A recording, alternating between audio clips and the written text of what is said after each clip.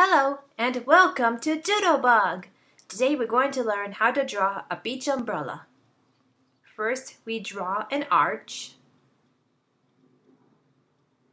Then we'll draw 4 small arches below. Then we'll draw the top part of the umbrella. Measure it down to the center and draw a long straight line. And then we'll come back and then draw another long straight line and close it up. Then we'll add more arches in the back to give our umbrella some depth. And then we'll add some curved lines. Add more curved lines in the back.